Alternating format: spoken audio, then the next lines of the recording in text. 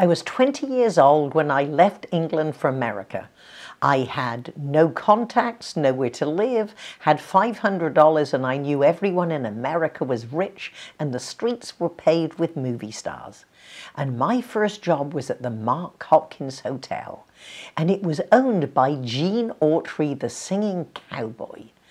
And his cousin Roy was the manager, who was married to Pamela Britton, who was the lady next door, Mrs. Brown, in My Favorite Martian with Bill Bixby. Wow, I have never been disappointed, and movie stars are everywhere in America.